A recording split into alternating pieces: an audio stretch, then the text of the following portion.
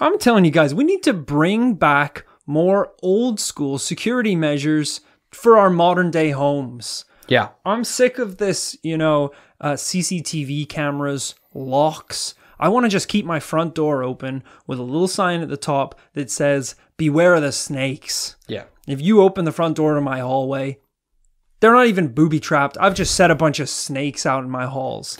And they're hungry because I don't feed them. And they're angry because I hit them. And they bite me, but I'm immune because I've been bitten so many times. I built up a tolerance to their abuse. Yeah. They're more of the lord of the house than I am now.